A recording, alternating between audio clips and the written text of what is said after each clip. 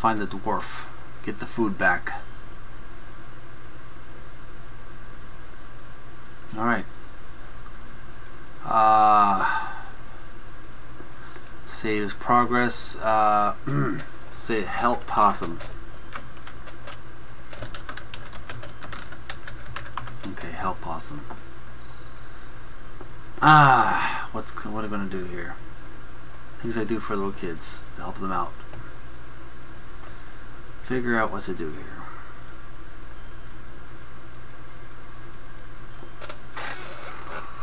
Oh my goodness.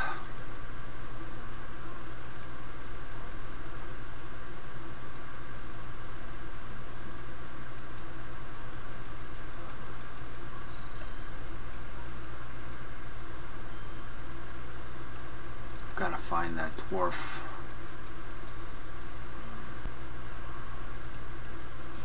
Aha! There he is. You watch as a little man runs out of the door, which has been built into a tree. Okay. You surmise that you have found the culprit's home. The vague aroma of chicken soup confirms it. That fiend. Get out of the door. Get in.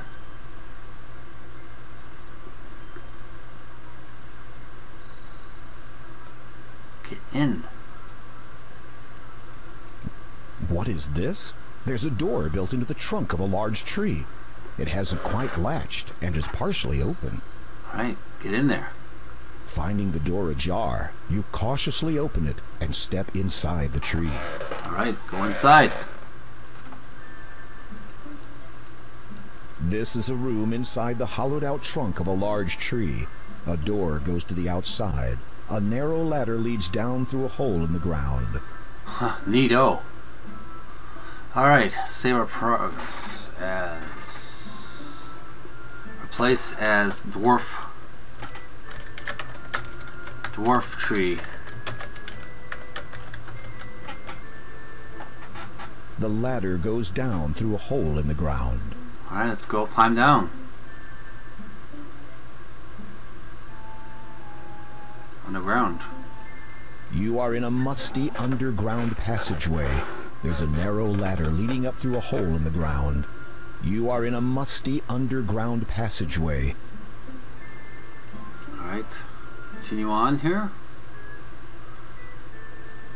Okay, nice. Underground home there. The fire crackles merrily in the fireplace. These rough-hewn stumps resemble a makeshift dining table suite. You imagine that a real dining table suite must be next on the dwarf's to steal list. Oh, knife. A very sharp knife has been stabbed into the table. Its blade reflects the light from the burning fire. Get the knife right now. That's not a knife. The knife you found under a rock one time? Now that was a knife. I want the knife. That's not. Jeez. The elaborate display cabinet sitting to one side of the room looks heavy and expensive. You begin to wonder how the tiny dwarf managed to move it all the way down here by himself without damaging it.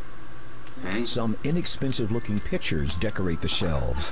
The dwarf must have stolen these from a traveling merchant, as the designs on them look foreign.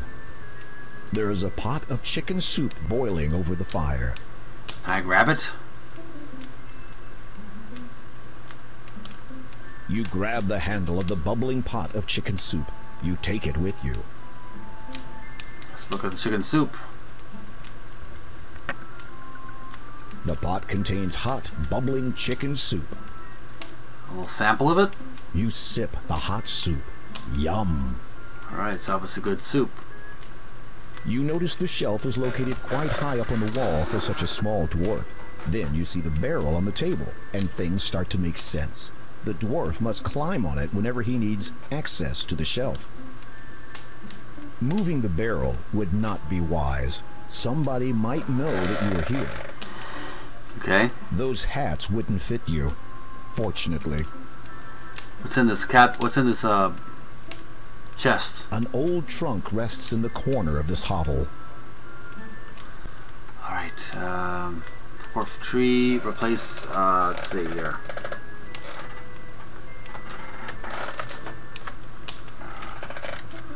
Dwarf living room.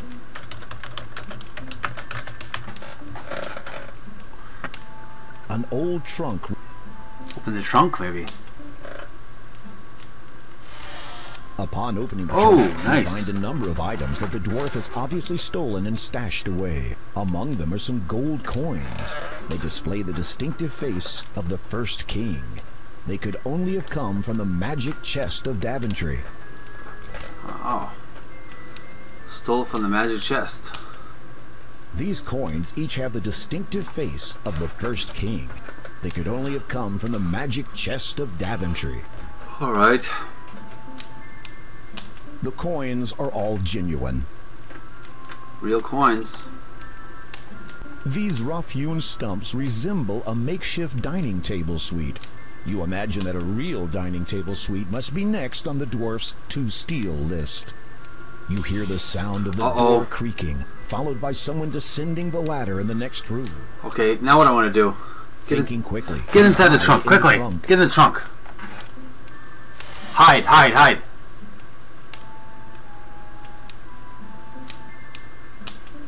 The dwarf has entered his underground hovel. He doesn't hear me. Hopefully he won't discover you in here. Alright. He doesn't know where I am.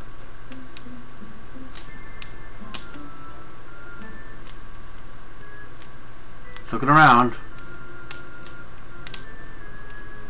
Picks up... No, he doesn't pick up the knife. Just looks around. Is it safe to come out yet? You sense that the coast is clear again. Alright. I think it's safe to come upstairs now.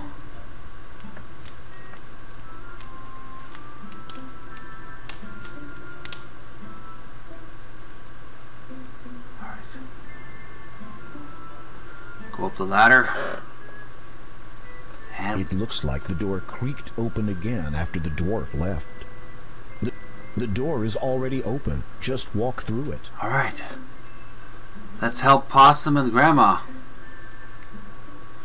with the chicken You hear soup. the latch fall into place again as the door closes behind you.